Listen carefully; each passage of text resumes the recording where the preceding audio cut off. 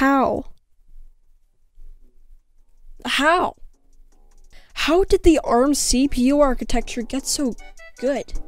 How did it go from those crappy netbooks from 2010 to things like the new Apple MacBook Pro that just released? All of those questions and more will be solved in this video.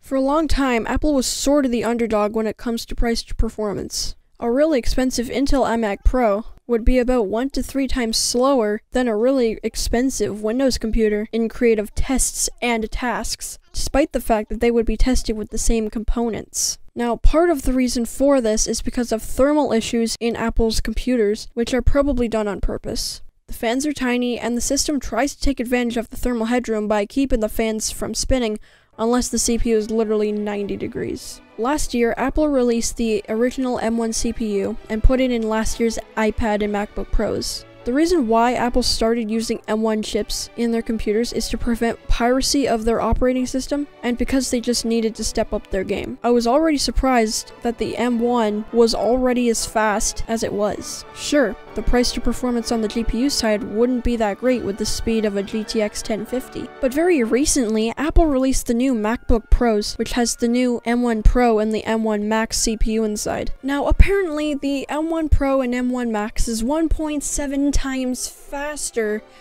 than the brand new 11th gen 8-core Tiger Lake chips. What?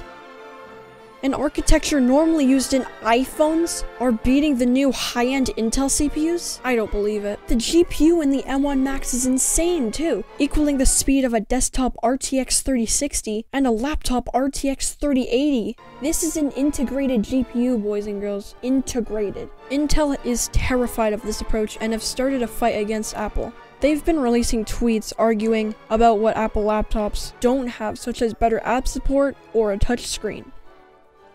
What is Microsoft going to do to optimize Windows 11? They need to step up their game because this is a ridiculous technology we're dealing with here. I don't know what they're going to do, but it must be done.